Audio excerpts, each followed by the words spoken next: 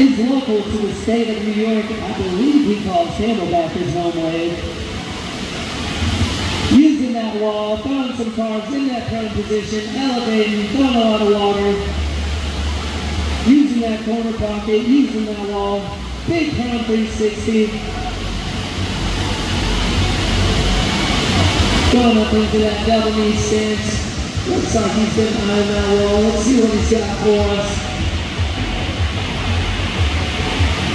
Nice alley-oop carbon towards the wall, into a double knee 360, into another double knee, into another double knee 360, into another double knee 360. Man, how many spins does this kid got? He just keeps going. And that will be time. Nicely done, Ben. All right.